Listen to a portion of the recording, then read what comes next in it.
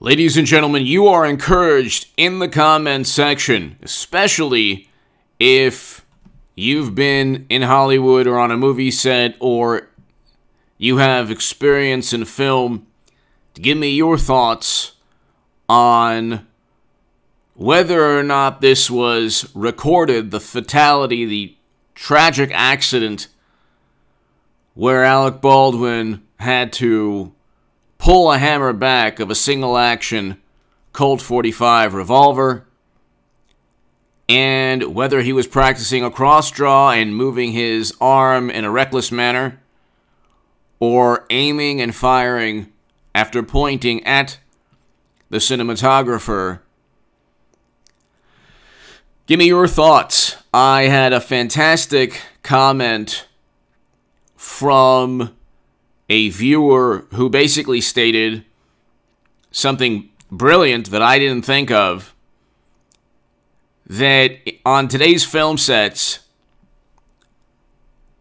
the camera's rolling and it's going straight to a cloud or the internet, so the editing can take place shortly after.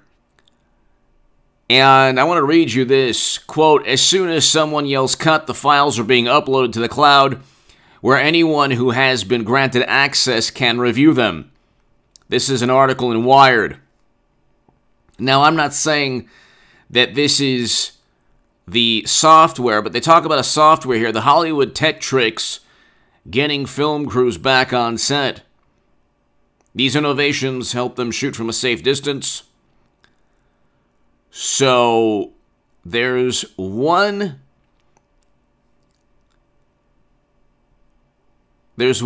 software that is used in particular. I'm not saying that the Rust people use this. Where is this software? Oh, okay, it's frame.io. All right. So, this is an American cinematographer, frame.io, unveils camera to cloud. So when they say, well, you know, there was reporting that said it was caught on camera. That is huge, because then we could find out, if it's caught on camera, how many rounds were fired, what exactly was taking place, why he fired the round to begin with, where he was located, when he was given the firearm, when he pulled back the hammer. Then they say, well, you know, because of the protest right before the fatality, the fatal tragic accident, they say, well, they were down to one camera. Well, that camera could have been connected to a cloud or could have been downloading all the footage, the video evidence, the film of the tragic accident to another location. So they possibly have this on the cloud. So frame.io, a secure camera-to-cloud workflow, allows users to instantly upload and stream images from on-set cameras to create post teams anywhere in the world. Now, I'm not saying they used frame.io. Well, why is this important? Well, let's just continue reading. Customers can sign up for the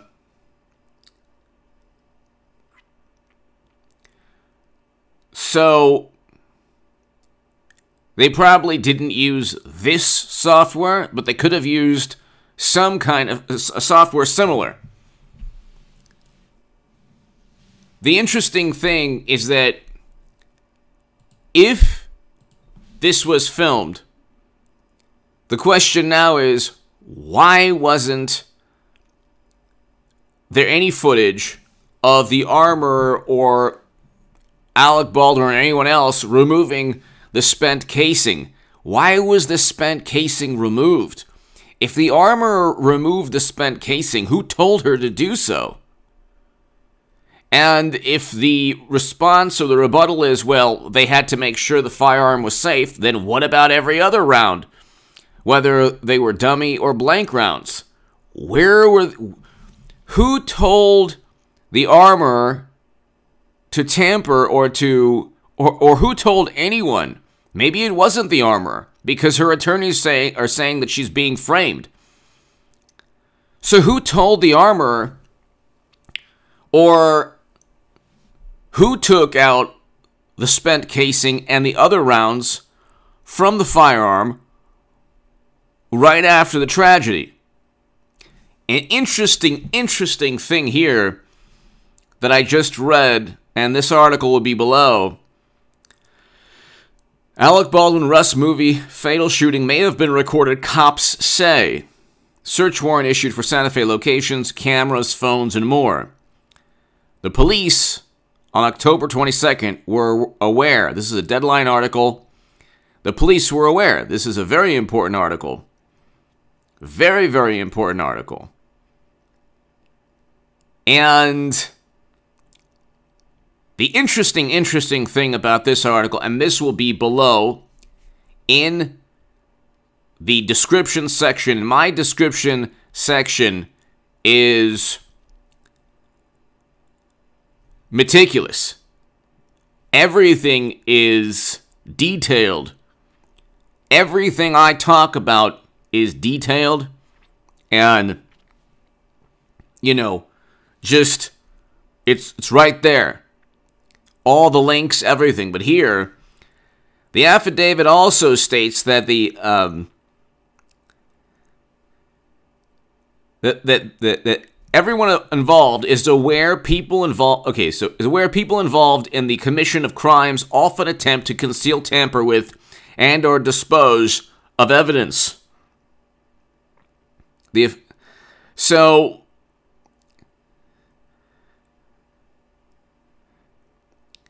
So here you have something that doesn't make sense.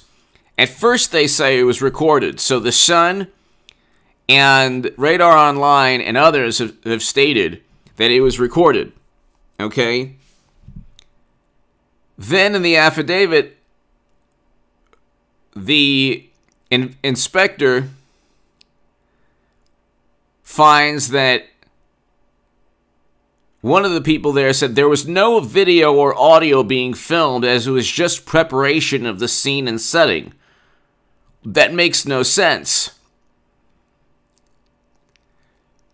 If it's preparation for the scene and setting, don't you want to have film of what's going on? And if the scene's not being filmed, why is he pointing and aiming and firing at the camera? Can somebody explain that to me? No, okay, so the affidavit's full of almost certainly, not saying. So these were statements to a detective. Not saying that this is categorically the case. But if the camera wasn't rolling, which earlier reports say, yes, the camera was rolling or filming. I mean, these are terms that are antiquated terms, whatever. Okay, I understand that. But if there was video footage or there was film or camera rolling, or it was being recorded and possibly being sent instantaneously to a cloud or some kind of internet service. So there's a recording of it even if the camera is destroyed by Alec Baldwin firing the weapon. The fact that the camera doesn't work is probably irrelevant in this day and age, that it was destroyed by the gunfire, because of the cloud or the internet or the storage that was taking place instantaneously. But the notion that he was practicing and that they were positioning cameras without the cameras actually working makes no sense to me at all. That's why I'm focusing on this, because every single couple of hours, 3 hours, if you look at this, nothing makes sense. The detective knows, I'm sure, the detectives know, the Santa Fe police know that very likely the affidavit and the testimony, many people are lying. Possibly because they feel that they could be guilty of a crime, negligence. The issue is that you have to ask yourself, why was he rehearsing a scene that didn't even... The armor wasn't in the church. Okay? The armor should have been in the church if the scene involved a firearm. Okay. The armor was not in the church. The scene did not involve a firearm, or it definitely didn't involve firing the weapon. If he fired the weapon at the camera, he almost certainly expected the camera to be rolling. If the camera was rolling and then was destroyed by Alec Baldwin firing the weapon, there's very likely a backup on a cloud or some kind of service, okay? Not the software frame.io that I said. That was just an example earlier on. But it's very likely, there's very likely a digital component within the camera, or it's being stored on a cloud. So to say that the entire camera couldn't have been destroyed, and that poor woman, the cinematographer, also, her life ended, and a round fired into the arm of the director. Now, was the director hit by shrapnel? That wouldn't really make too much sense, or it could. I don't know. Was there another round that hit the director? We don't know any of these things. Because the claim now is that there was no footage, but of course, the original reporting that is below states that there is footage. And if there is footage, it's almost certainly backed up someplace.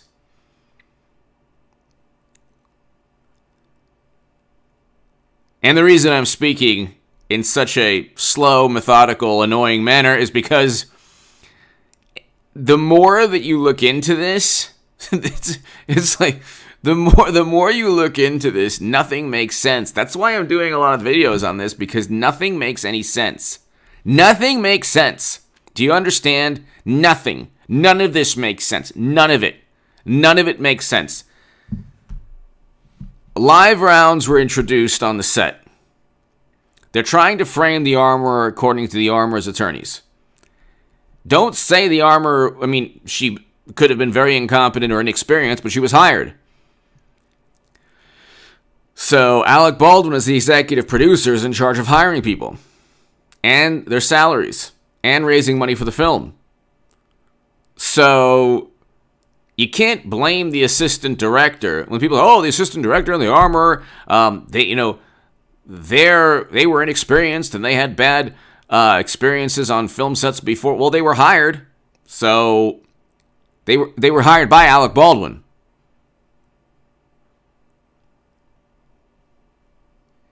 He either budgeted money for the live rounds, or the live rounds were introduced somehow. Somebody either sabotaged, or it was purchased for some other reason. Somebody had to purchase the live rounds, okay? So were they engaged in plinking and target practice, which is, of course, against any rational protocol on a film set? But, I mean, you have... Then there were 5 people, and this is 5 people who touched the firearm, but this is very bizarre. I was reading this in the New York Times, and this is so bizarre. I'm telling you, it's like this never-ending...